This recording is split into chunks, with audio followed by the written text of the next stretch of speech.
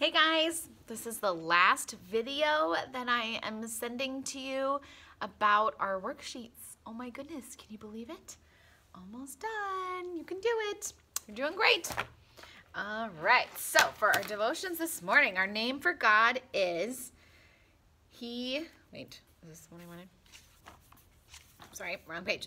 The Lord of Heaven's armies, Jehovah Sabaoth. Ooh. All right, angels all around. Psalm 24:10 says, the Lord of Heaven's armies, he is the King of glory. And this is from 2 Kings 6. The king of Syria began to fight the Israelites, but every time the Syrians planned a battle, the Israelites found out about it and went somewhere else. Who is telling the Israelites about our plans? The king of Syria wanted to know. He couldn't figure it out, and it bothered him greatly. So the king called his servants and said, please tell me who among you is for the king of Israel instead of for us? How can we surprise the Israelites with a battle if someone keeps telling them where we are? None of us is the problem, the king's servants told him. But Elisha, God's prophet in Israel, knows your plans and tells them to Israel's king. Well then, the king of Syria said, go find out where this Elisha is.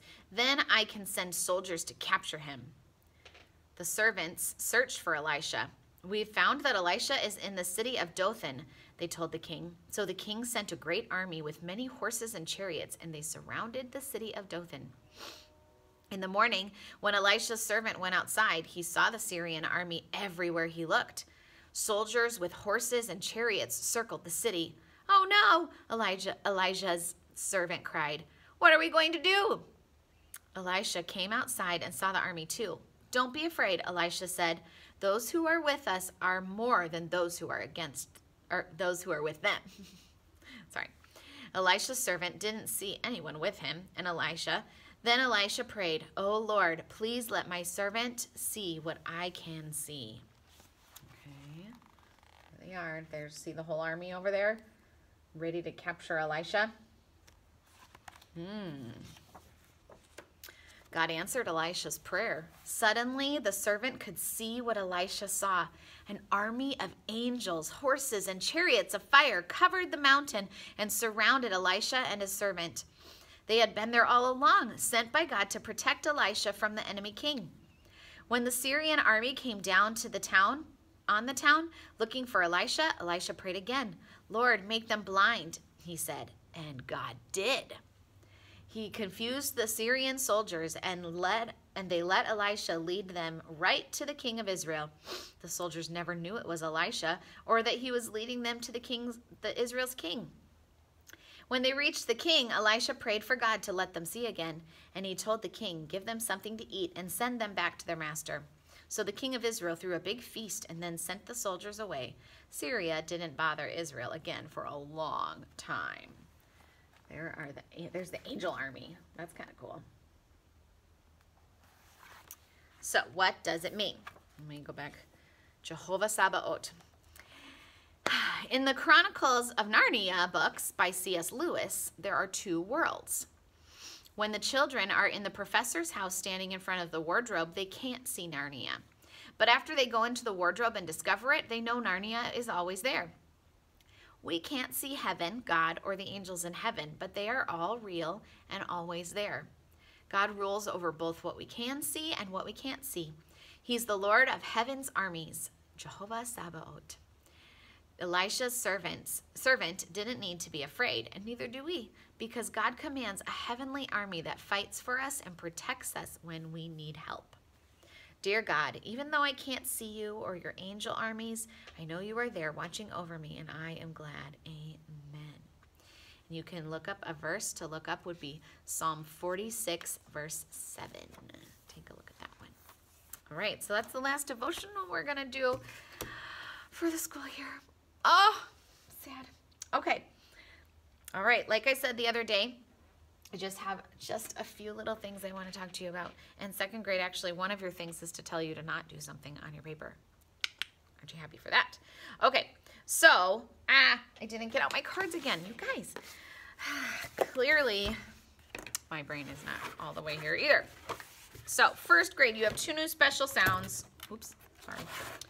And they're the last, we almost got through all the special sounds this year. There's just a few more that we didn't make it to. So we're just gonna take a look at 2 today, and then you've got your papers to do. So we have URE says impure. You're impure. I said it wrong the first time. Oh, you're impure. URE says you're. Can you say that with me? You're impure. URE says you're. Doesn't that feel weird? Does it feel weird? You're. I don't know. Okay. Repeat after me. Secure. Impure.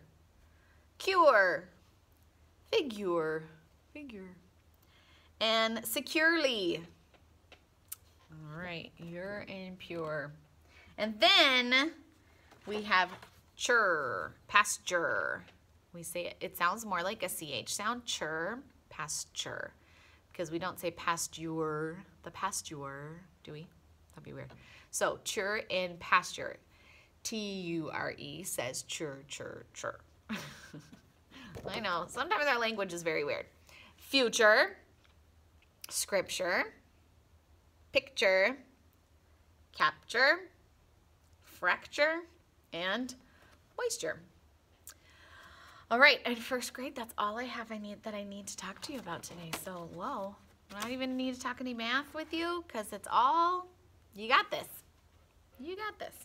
Okay, second grade, just a few little things today is you have a new concept today that we're going to talk about and an, the 2 words and an. And there's actually a rule that goes with them. We use the word or a, we usually say though, right? We use the word in front of a word that starts with a consonant. So it could be a book. I read a book. Oh, that's an A.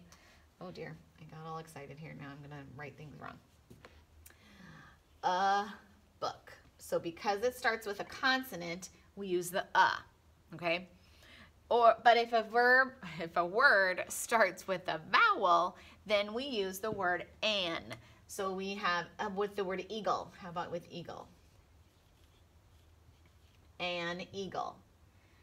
An eagle, a book. Because it starts with a vowel, we use the word an. All right, so that's going to be something you're going to be practicing today on your phonics paper. And so that could go for anything. A cat, an envelope, or an igloo, or a locker, or an elephant, right? Or an octopus. I'm coming up with all these animal names now. So you can think about that. It's an goes with the vowel, goes with the consonants. All right? And then the last thing I need to tell you is that on lesson 140, which I believe is your last, I think that's your last math page. Yep, on your last math page this week, on the last 2, tomorrow, Thursday and Friday's math papers, I crossed out a section because we're just not going to get to learn that part this year, and you'll learn it next year in 3rd grade, so don't worry about it. But so I crossed out a part, but on the very last page, I forgot to cross out another part that has to do with the stuff that we just didn't get to learn yet. And so on the front of lesson 140, you do not have to do number 4. The last part, it's got a bunch of boxes in it with, I think with numbers in it. I don't have it in front of me.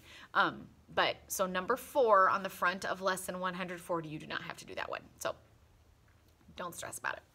All right, I mean, if you want to try to figure it out, you can. If you do it, and I won't mark it wrong or anything, but you don't have to do that part. So I hope you have a wonderful day, and you're almost there, just a few more days to go. You can do it. Bye.